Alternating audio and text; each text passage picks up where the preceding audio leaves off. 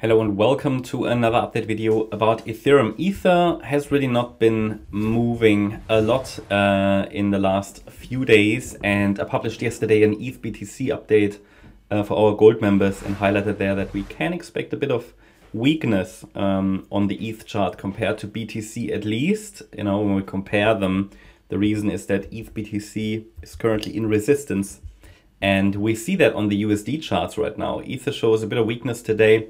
We have a reaction to the support region, but the problem I have with this chart now with a clear fifth wave down here is that, yeah, this is a 5-wave move down, which generally doesn't really and not clearly give us short-term bullish, you know, a clearly short-term bullish outlook. So while we are holding support and while on the smaller time frames there sometimes are distortions, you know, on these micro patterns, and we can still keep the door open for higher, it is highly questionable. So I would not give this a lot of, let's say, trust, and I wouldn't rely on a move up here. Yeah, not with that fifth wave down, even though it's holding support, absolutely. I mean, it's always possible that this morphs into something like a larger correction or something, but this is the support region. This is objective. I mean, the interpretation of the structure to the downside, which looks like a 5-wave move, is to a degree subjective, but for me this really looks like a 5-wave move down. The question is what it could be now. Yeah, what could it be? So, I mean, I have already highlighted to you that this 4th wave that we've been watching could have topped here on the 28th of June. So it's possible that this decline is, in the white count, the A wave. Next, we're going to see a bit of a bounce in a B wave and then come down in wave C. I mean, we're really trying to identify some structures here. You will not find many Elliott wave analysts who show you this kind of micro counting because it is extremely fragile, right? I mean, not much happened in the last few days anyway, not since we've bottomed here on the 24th of June. We had a 3-wave rally, a dip into support, but we're overall ranging. So I can give you a support zone against which, you know, we could focus on higher, but I'm telling you probabilities aren't high. That means, in other words, we shouldn't be surprised if support breaks and we go down directly.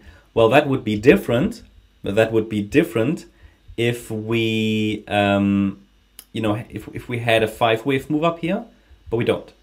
Okay, so we had a 5-wave move up here, possibly, and I gave you a support zone, and that did lead to a bounce. Here, it's a 3-wave move up now and 5 waves down. So yeah, we might get a bounce, but it might only be the B wave in the white count and then come down.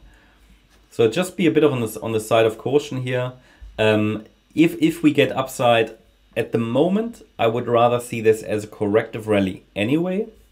That is pretty much in line with what I'm looking for on the Bitcoin chart as well.